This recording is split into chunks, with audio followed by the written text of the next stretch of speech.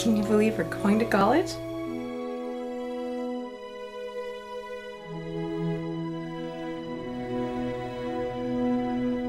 I love this place. It's safe.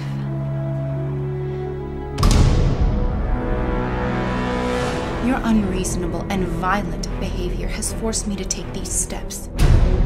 I don't understand.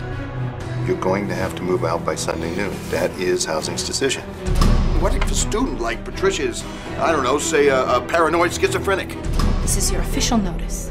Daddy, why are they doing this? Because you're a liar and a threat and can't be trusted.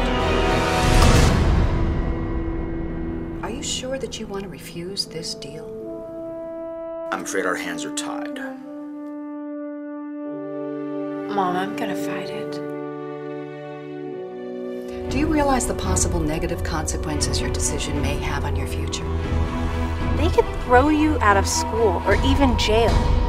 Everybody's trying to do the right thing, but nobody can.